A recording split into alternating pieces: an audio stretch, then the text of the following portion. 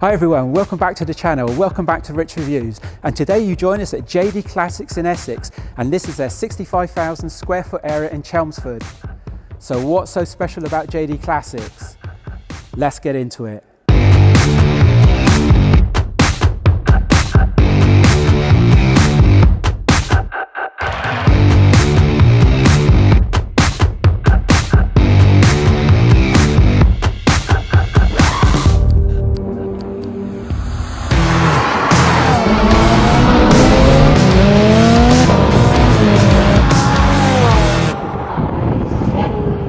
So JD Classics' tagline is that they specialise in sourcing, restoring and maintaining the most significant road and race cars in the world.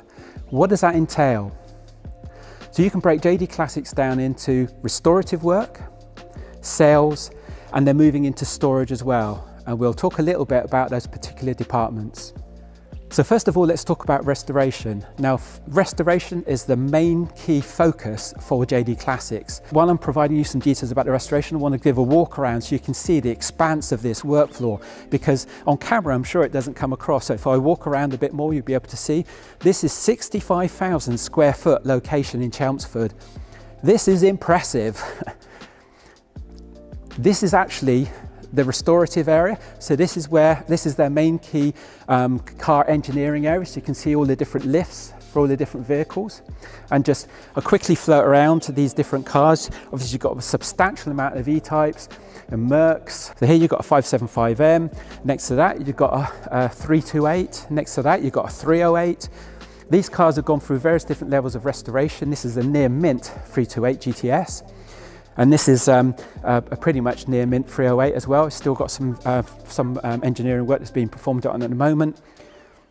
So we'll pick out some of these cars, some of the ones that have some very early, very historical lineage, and we'll focus on those cars as individual videos going forward, and we'll talk about those cars from their early lineage all the way forwards to their end restored state.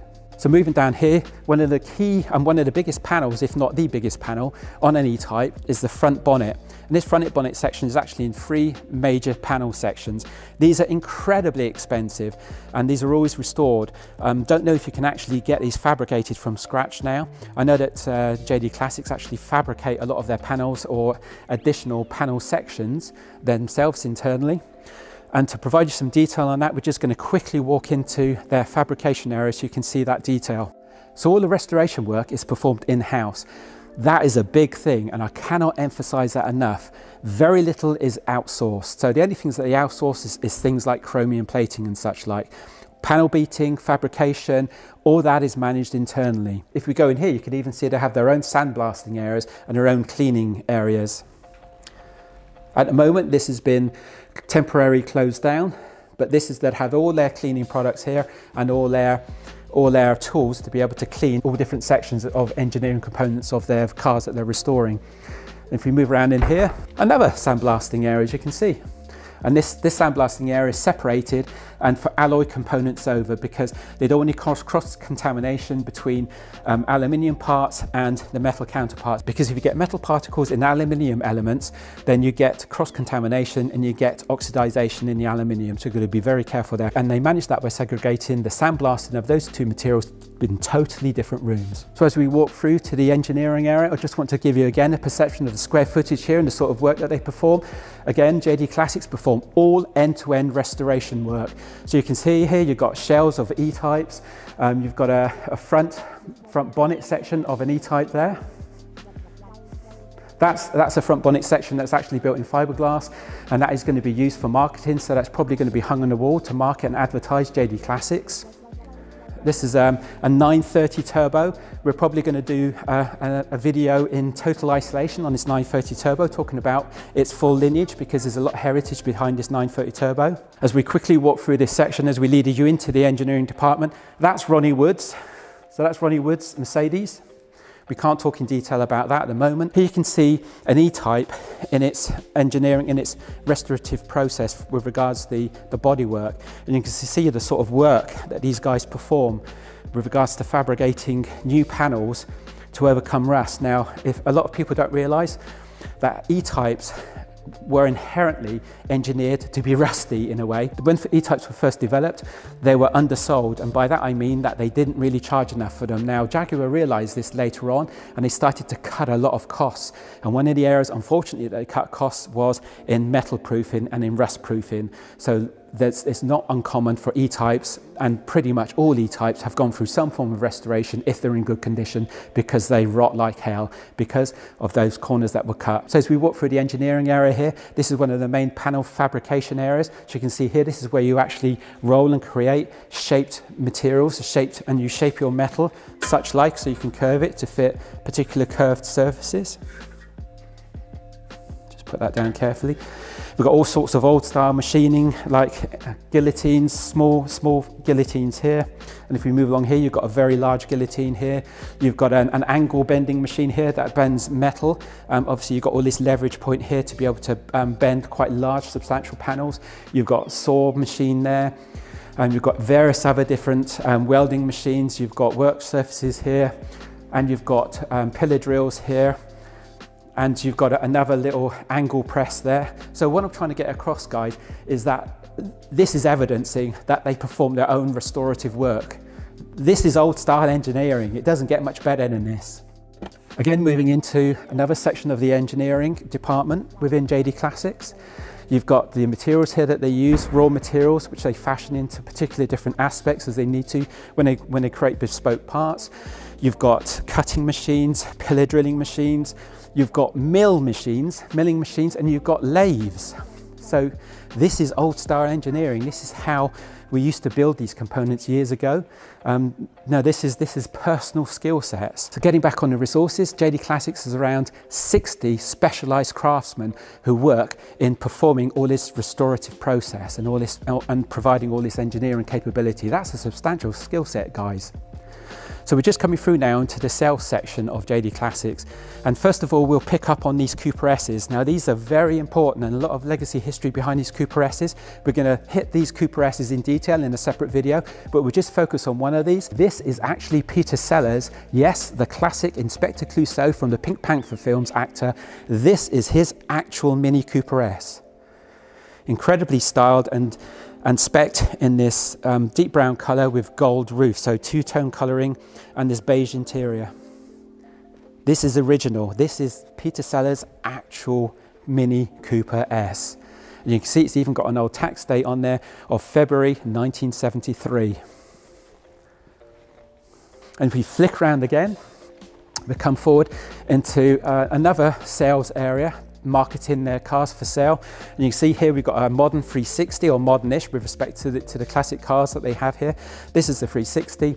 And here we have, what's this?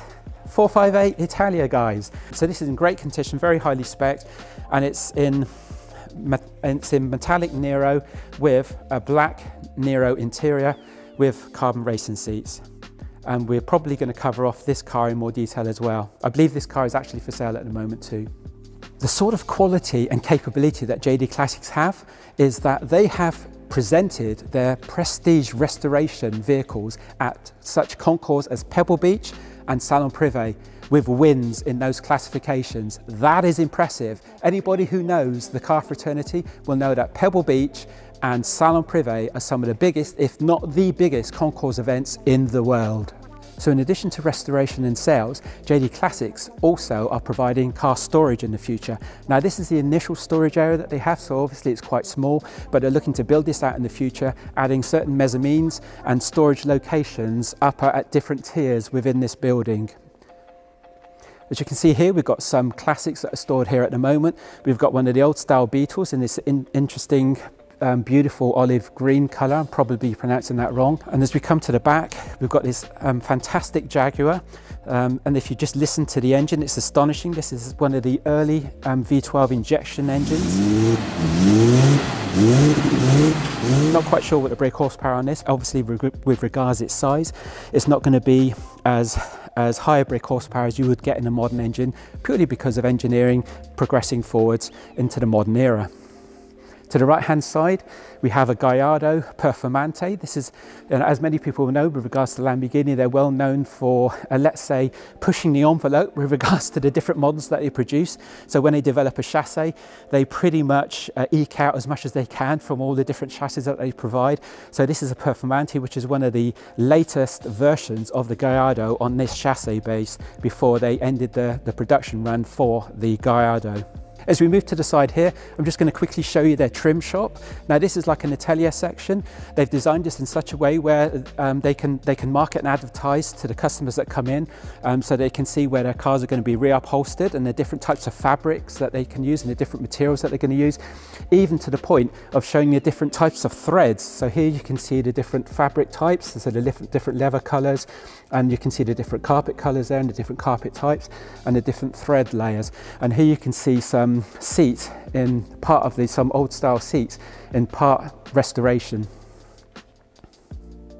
And on the walls, a la Ferrari Italia styling, you can see they've got some of the actual fabrics on the wall as well. This is a great approach because this is marketing the company to would-be customers as they come in. So when people come in and they're looking at getting their cars restored, it's good to be able to bring them into this area so they can see the type of fabrics that are going to be used and the type of engineering effort that's going to go into restoring their vehicle. So we're going to close out the initial coverage of JD Classics here at Chelmsford. If you like the video, please give it a thumbs up, give it a like, very important for the channel. If you're not subscribed, please think about subscribing, very important for us. We have over 93% of our viewers that aren't subscribed at the moment. Thanks a lot for watching, guys. I'll provide the details for JD Classics in the description below. Take care, guys. Catch you in the next video.